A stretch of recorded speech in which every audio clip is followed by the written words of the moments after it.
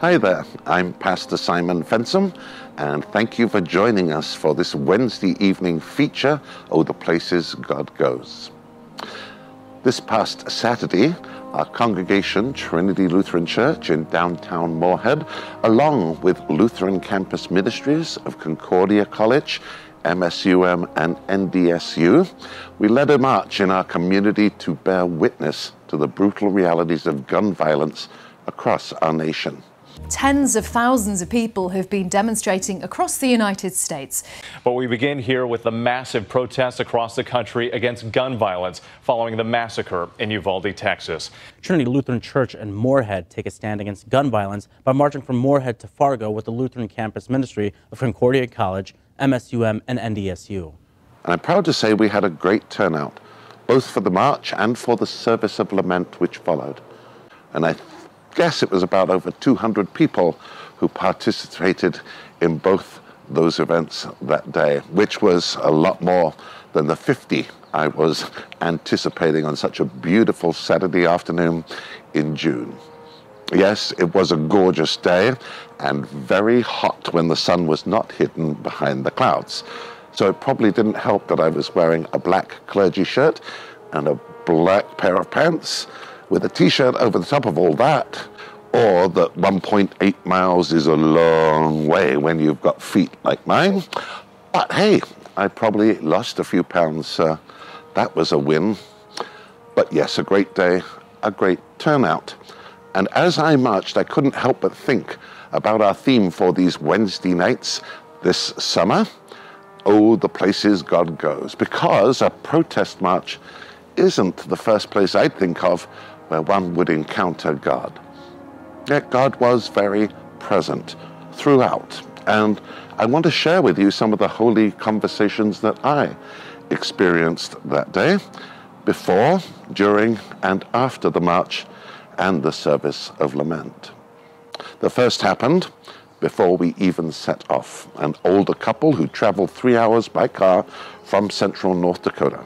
They came up and introduced themselves to me and thanked me. They were so grateful that Trinity was hosting the march. And I thanked them for coming and asked if they were staying the weekend. Oh no, said the wife, we drove down this morning and we'll be driving back after the service. And I made some kind of comment like, wow, you're kidding me, that's a long way to come.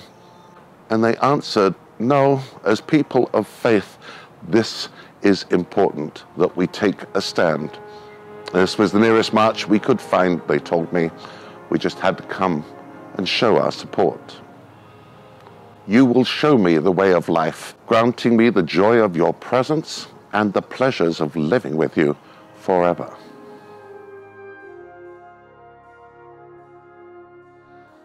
Then later, as we were marching, a young girl, probably around 8 or 9 years of age, fell in step with me and told me that this could happen at her school in Fargo. She was scared. Gun violence could happen at her school. And to be sure, I tried to reassure her that she did not have to be scared to go anywhere, because God is always with us. God promises to be with us no matter where we go. And yes, we chatted for a while further, and she dropped back then to walk with her mother. But later that night, as I was reflecting upon the day, it hurt me to think that any child would be scared to go to school in fear of being shot. That's not something that an 8 or 9-year-old should even be thinking about. I know the Lord is always with me. I will not be shaken, for he is right beside me. No wonder my heart is glad and I rejoice. My body rests in safety. There was also the mother and grandmother I met after the service of lament, who had lost a son and grandson to gun violence in our community a few years back. They too were grateful that we had held the event, telling me that every time they hear about a shooting, it brings back all the memories of their own loss. It must be hard for you to be here today, I said, to which the mother replied, it will be harder not to be here. My faith in God is what keeps me going, and it strengthens my faith to know your church is doing this today. Keep me safe, O God, for I have come to you in refuge. I said to the Lord, you are my master. Every good thing I have comes from you. Yes, my friends, at the march, I met a transgender person who had been threatened by someone carrying a gun. I met another man whose son had been killed by a stray bullet. A mother whose young son stood beside her carrying a sign that read, "Am I next?" And again, my heart was moved as they each spoke about their lives of faith and the importance of what we were doing that day. As the psalmist reminds us, keep me safe, O God, for I have come to you, my refuge. I said to the Lord, you are my master. Every good thing I have comes from you. The godly people in the land are my true heroes. I take pleasure in them. Troubles multiply for those who chase after other gods. I will not take part in their sacrifices or speak the names of their gods.